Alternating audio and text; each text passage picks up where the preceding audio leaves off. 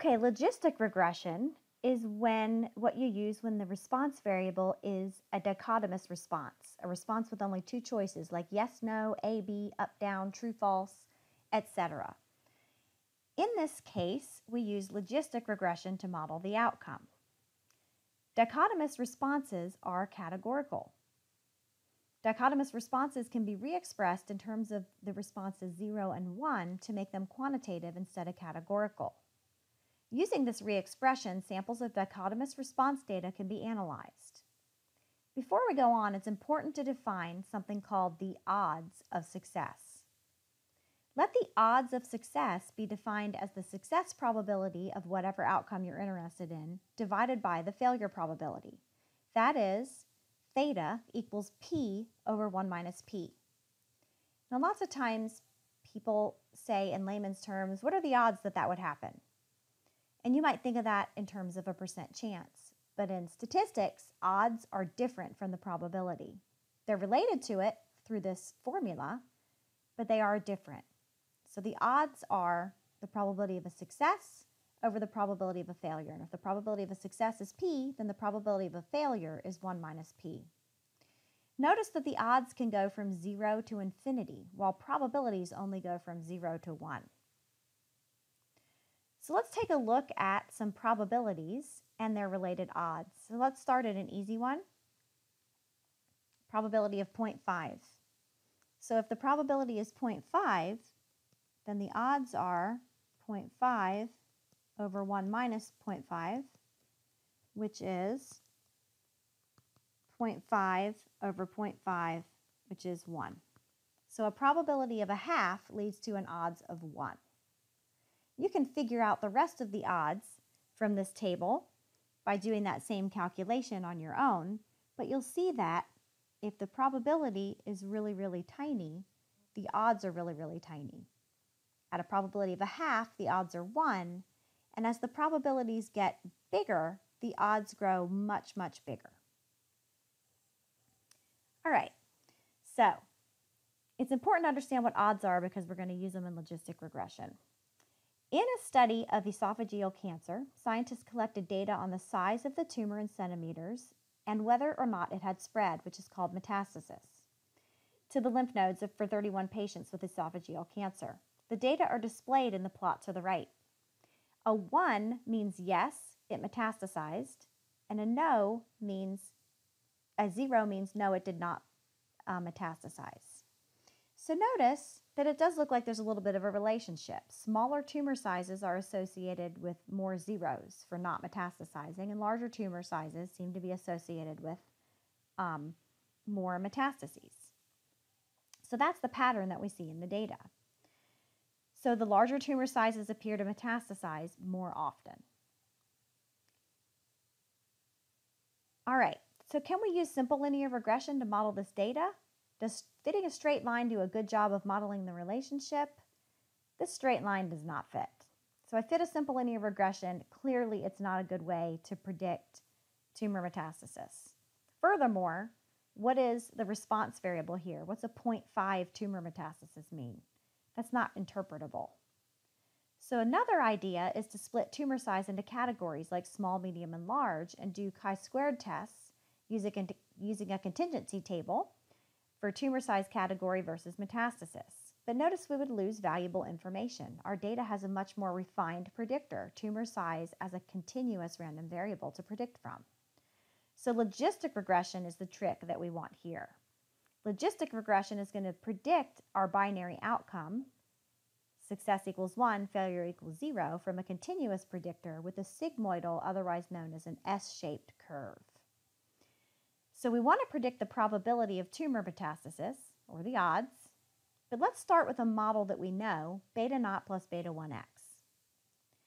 Recall that it predicts y, but this has no interpretable meaning. What is a half of a tumor metastasis? Tumor metastasis is a binary outcome. So what we're going to do is we're going to predict the log odds of success in the following way. So instead of just a plain y on the left, we're going to predict the log of the odds of success. Now there's a reason for that that's beyond the scope of this course, but that's the way that we're going to do it.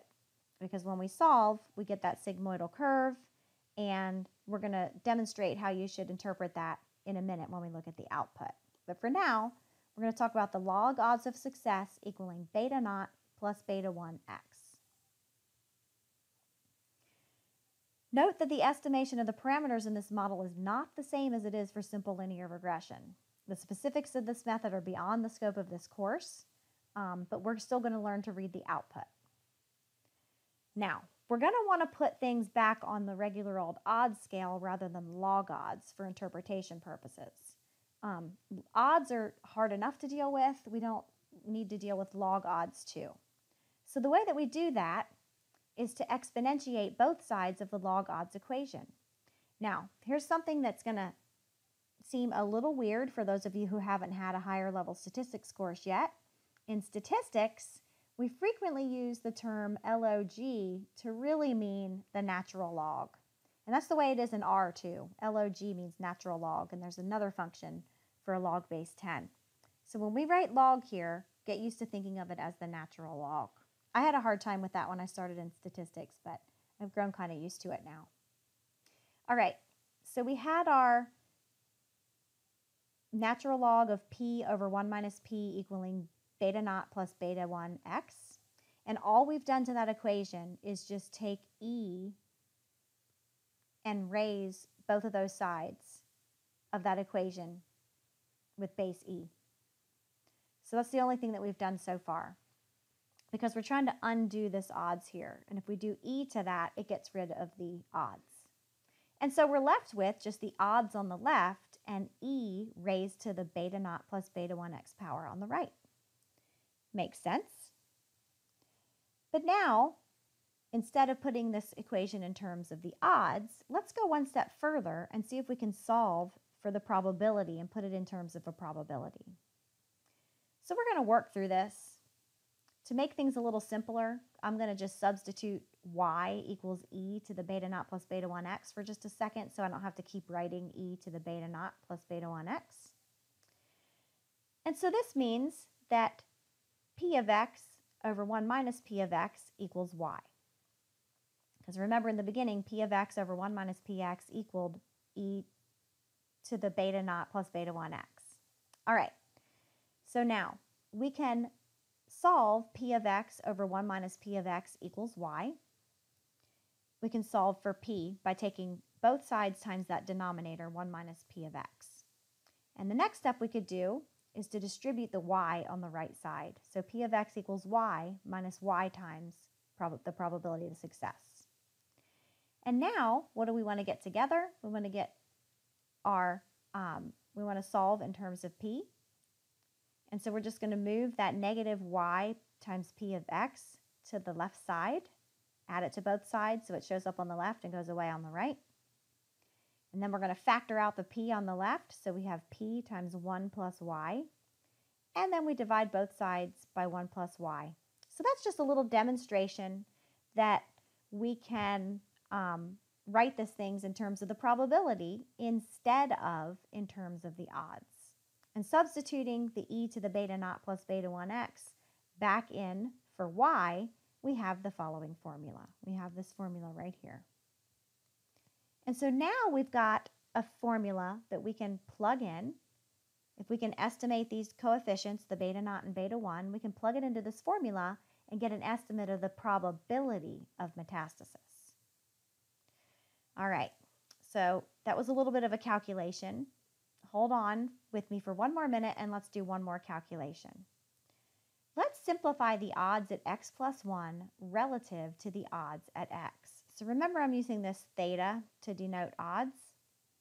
So the odds at x plus 1 over the odds at x. So it's the odds of metastasis at the next x relative to the odds of the previous x. So let's go ahead and simplify this. So first, let's put in what the odds at x plus 1 are in the numerator. And that's e to the beta naught plus beta 1 of x, which is x plus 1. And in the denominator, we just have the regular old odds of x, e to the beta naught plus beta 1x.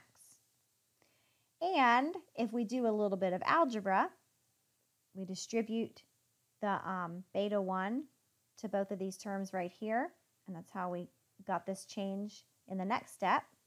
And then we can just use our rules of exponents to separate out these two.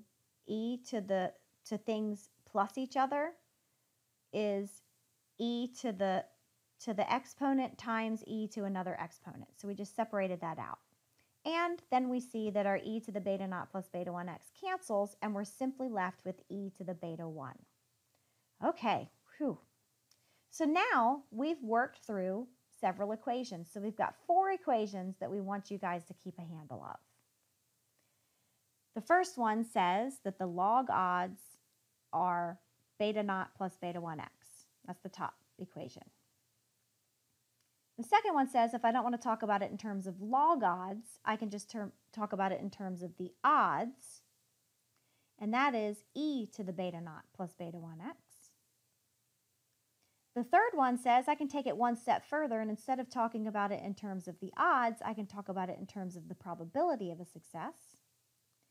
And that's the formula that we derived, e to the beta naught plus beta 1x over 1 plus e to the beta naught plus beta 1x. But another way that we can write that is 1 over 1 plus e to the negative beta naught plus beta 1x. That's just dividing the top and bottom over here by e to the beta naught plus beta 1x. It gives you 1 in the numerator, it gives you a 1 in the denominator here, and then it gives you 1 over e to the beta naught plus beta 1x here, which is a negative exponent. So anyway, you don't need to derive any of that. Just know that both of these formulas are candidates for being able to calculate that probability. Those are both equivalent. And last but not least, if you take e to the beta 1 power, then you have the way that the odds change at the next x relative to the current x. All right, so what are we going to do with all this? And don't forget that the log is the natural log for us. All right, so what are we going to do with this? We ran a logistic regression using our metastasis data set that we introduced with. And you can see that our kind of S-shaped curve, it's a little bit flat, but you can see that it has sort of an S shape on our graph. I went ahead and plotted it on the graph. Is pictured over there. And we have our beta naught, estimate of beta naught, which is B naught. That's the intercept. We're used to seeing this kind of output, so this should look very familiar. And we've got our B1. All right. So how can we estimate the probability of tumor metastasis? Well, remember, we have those two formulas, either e to the beta naught plus beta 1x over 1 plus e to the beta naught plus beta 1x, or we could write that as 1 over 1 plus e to the negative b naught plus b1x, right? We've got those two formulas.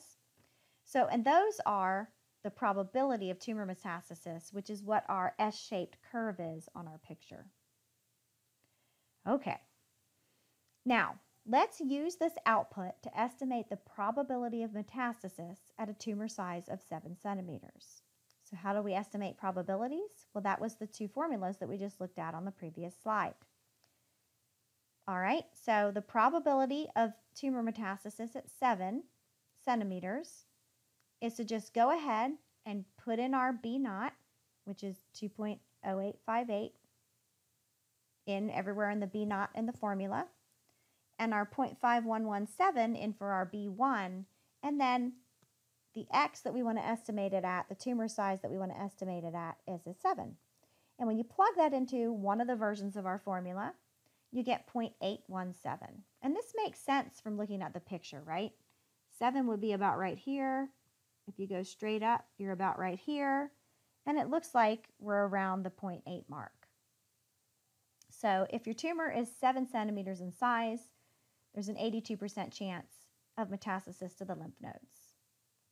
All right, so we've estimated a probability.